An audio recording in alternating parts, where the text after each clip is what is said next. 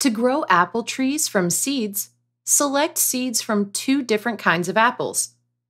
Apple trees need to grow in mismatched pairs to make fruit. Remove the seeds from the apples and lay them out in a dry spot until they feel completely dry to the touch. Cover the seeds with a damp paper towel and put them in a sealed container, such as a zip-top bag or a jar with a lid.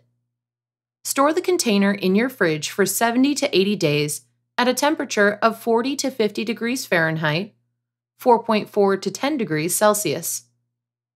Open the container occasionally to make sure the paper towel is still moist. Fill a pot with soil and create a small hole that's just deep enough for the seed. Place the seed in the hole and cover it with soil. Then gently pat down the surface soil and water it right away. Put the pot in a sunny window. After a few weeks, you should see the seedling emerging. If you live in a warm climate, aim to transfer the young tree outside in the fall. Otherwise, plant them in the spring, after the last frost. Choose a spot with well-drained soil where the apple trees will get full sunlight.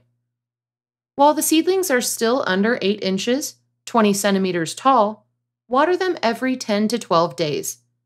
After that, only water them if you notice the soil drying out. Put a little chicken wire around the trees to protect them from deer and other pests. Fertilize your trees every spring with a 10-10-10 NPK fertilizer.